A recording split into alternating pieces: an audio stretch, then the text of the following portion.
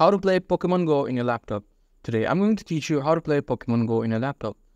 So in order to play Pokemon Go in your laptop, what you have to do is you have to have an Android emulator in your computer or laptop.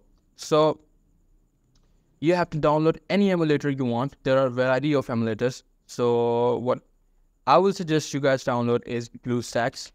All you have to do is you have to go to Google and type in BlueStacks, and you have to click on this link, and there you go. Just click on download BlueStack, and it will be downloaded in your computer. After downloading it, install this emulator, and you will be able to have an Android system totally running in your computer. And it is easy to install Pokemon Go in an Android. I already have an emulator called Game Loop. I can show you how this works.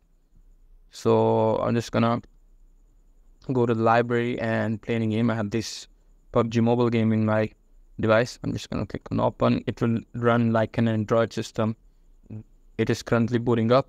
Now, as you guys can see, this is the Android system. All you have to do is you have to go to the Google Play and install it.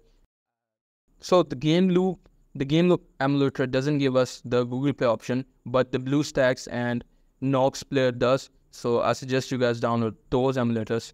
So that's pretty much it. That's how you do it. Hope you find this video helpful.